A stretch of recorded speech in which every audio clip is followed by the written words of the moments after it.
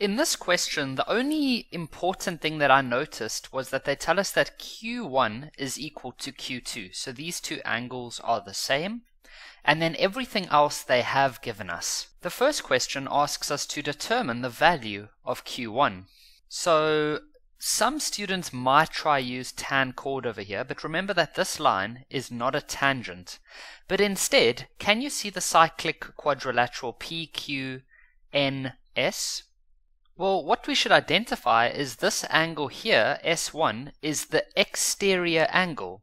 Now we know that if you have a cyclic quadrilateral and you have an exterior angle, that exterior angle is always going to be the same as the interior opposite angle. So that means that this angle S1 is going to be the same as the whole of angle Q.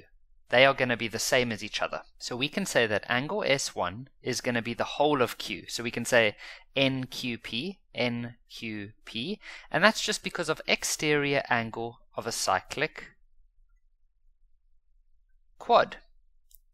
Now we also know that these two are the same, so therefore we can say that Q1 will be equal to 48 degrees divided by 2, which is 24 degrees. So I'm going to fill that in now. Both of these are 24. The next question asks for angle R. So that's this one over here. Now immediately I saw a bow tie looking shape. So if you ever have a bow tie shape, like that for example, then the top angles are always the same and these bottom corner angles are always the same. If it has this shape instead, then these two are the same and these two corners are the same. So if we look at our bow tie, we would be able to see that these two should be the same, and so angle R must be 24 degrees. Now of course the reason is not bow tie, the reason is angles in the same segment. The next one is to calculate M1, which is this angle over here. Now for that we could just use the parallel lines, where we could realize that this angle and this angle are corresponding.